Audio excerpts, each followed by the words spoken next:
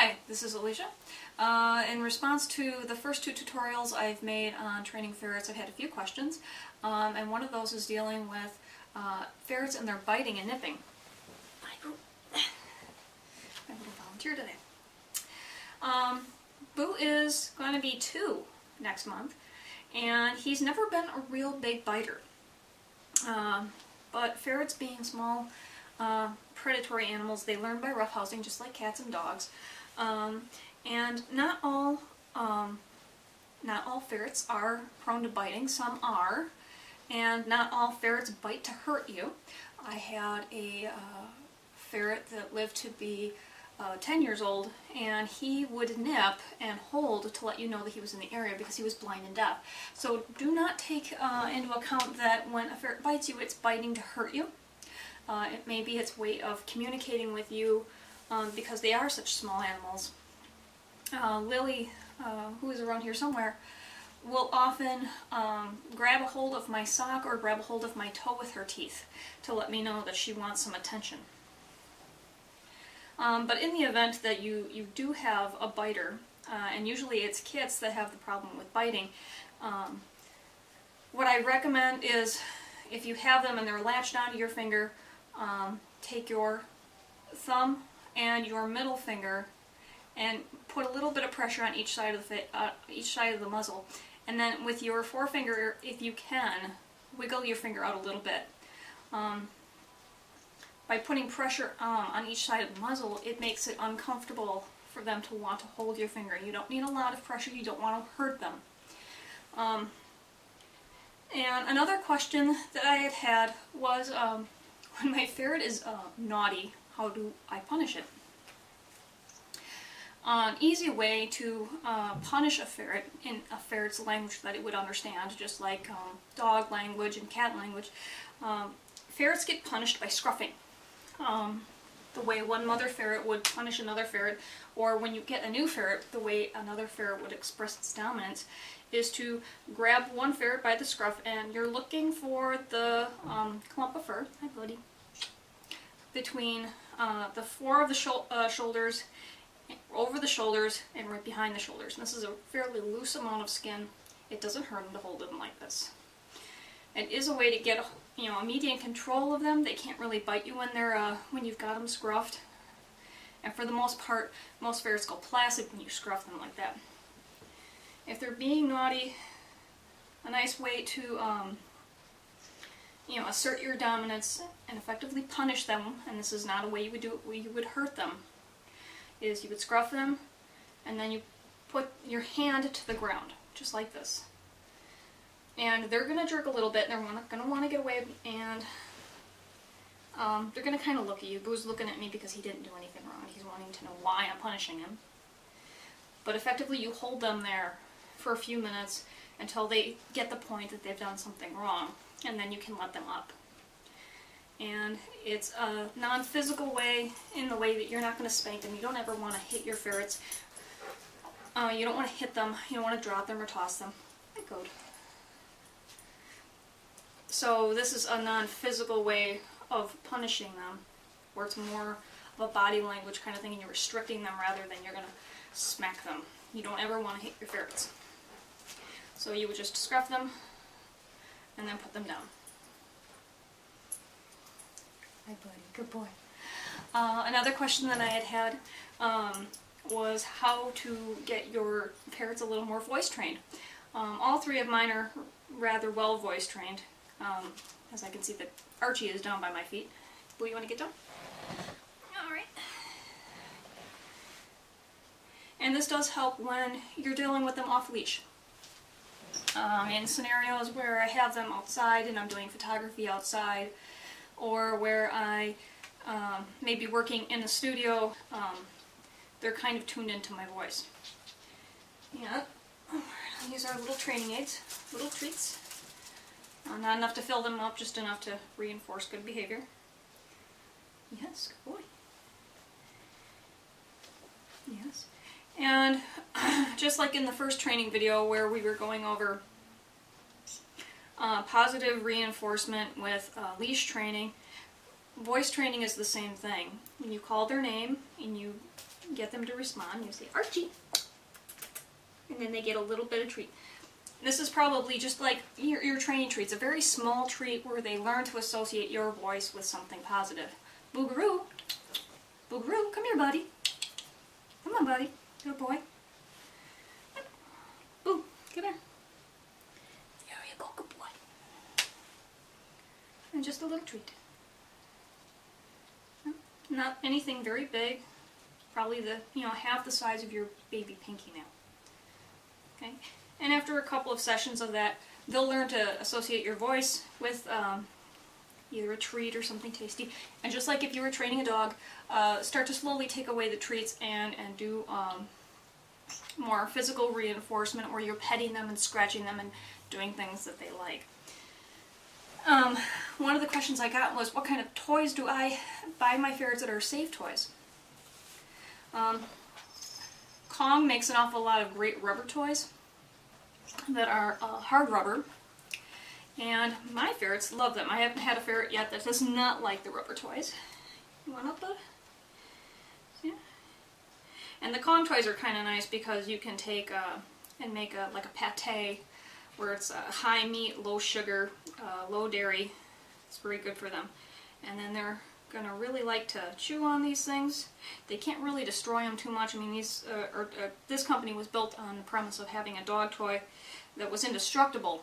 So this company started making, toys for Great Danes and St. Bernards and the like. So something the size of a ferret, as you can see, he really likes his toys. Is in the ballpark of something that they can handle. One of my ferrets, who has now passed, used to like carrying around socks. And so occasionally I will have a sock toy for my kids. Lily likes socks. Lulu likes to make forts out of my socks. But Freya used to like to play tug with my socks. This is not yours, buddy. This is not yours. Sit. Sit. Thank you. So this one's kind of been retired because mine are not too into the Booda, but this is a small little toy dog-sized Booda. It's really kind of good. It's very durable. This has gone through quite a few ferrets. Boo's not really into the tuggy toys as much as he's into the rubber toys. Cat toys in general. Cody. Cody, back. Back. Good boy. Stay. Cat toys in general are generally a good place to look for toys for ferrets. The toys that make the noise are very stimulating.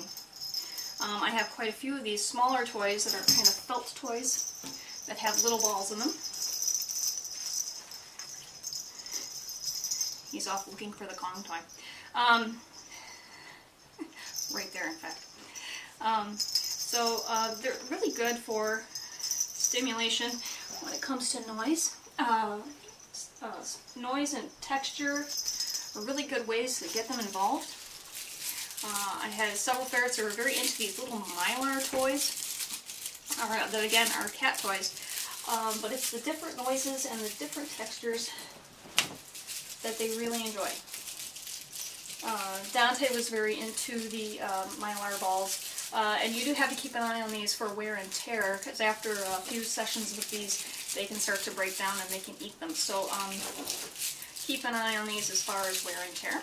But these are also very good toys. Want to play with that, buddy? No?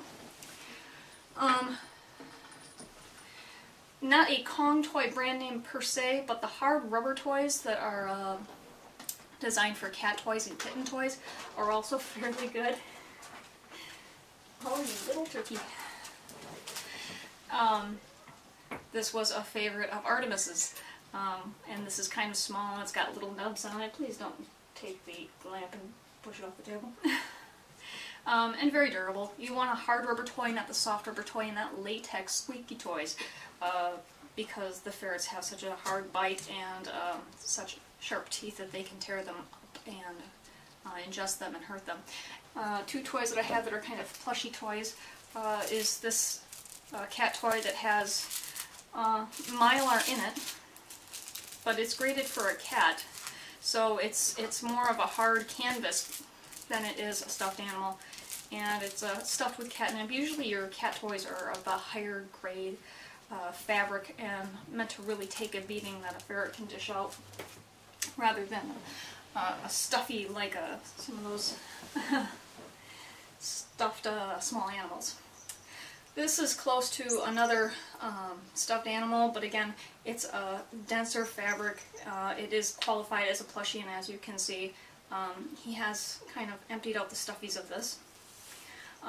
But anything that's a soft plush toy, because they can tear into it and they can tear the fabric, you want to keep an eye on and give it supervised play. But toys that make noise and have different textures definitely work as far as getting their interest.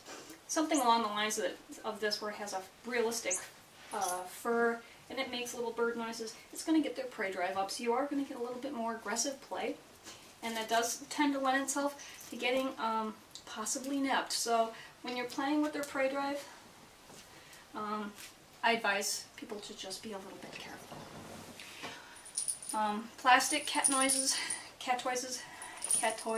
plastic cat toys. Again, good with the noise. It's a different texture, it's a different stimuli for ferrets. My recent group of ferrets have not been really into these little plastic cat toys, but I hold on to them in case I ever do wind up with a ferret that once again is very, very into taking these and stashing them. Hey baby. A recent addition that we've had that is interesting is these small little terrier-sized tennis balls. And Lily is really into these. She likes to take them and she likes to dig at them and carry them places. And you will find with all of your cat toys, regardless if they're the Kong toys, plushy bell toys, crinkle toys, squeaky toys, at any point where you have your kids alone with these, they have a tendency of putting them in a spot. In my place, Boo likes to take his toys and put them underneath my bed. Some of them feel that they like to put them in a certain corner. They're a little OCD in that department when it comes to where the toys belong and whether or not they're going to play with them. Archie likes to take them and put them underneath the bed, versus Boo that will put them in a drawer. So if you don't necessarily want them all over your house in specific spots, you probably want to go through your house on a regular basis where you let them free roam with their toys, and learn the spots that they like to stash them, and then check them on a regular basis to make sure that the toys are still in good condition. If you want to keep them continually engaged, you can feel free to rotate your toys out. My kids happen to have a toy box that is literally a chest full of different toys. Some of them are little collapsible forts. A lot of them are toys like these where they're small enough they can pick them up and carry them places. After a while they get bored with it, so a lot of variety of toys that do different things, have different textures, are really stimulating for them. But nothing beats the plastic bag. As much as you spend, I have probably spent hundreds of dollars on different toys to see what reaction I would get. Their favorite toys and the cheapest toys are still the plastic bags and the paper bags from the grocery store or from a department store. It's a great full body experience for them. Instead of just picking up a toy and carrying it around and then they have to lay down and they have to scratch at it, or they put it away. Plastic bag, they can leap on it, they can jump into it, they can climb in it. And it's the toy that makes the noise for all of you who have ever had kids, or for those who are, their kids are their ferrets. It's the toy that makes the noise that really gets them going.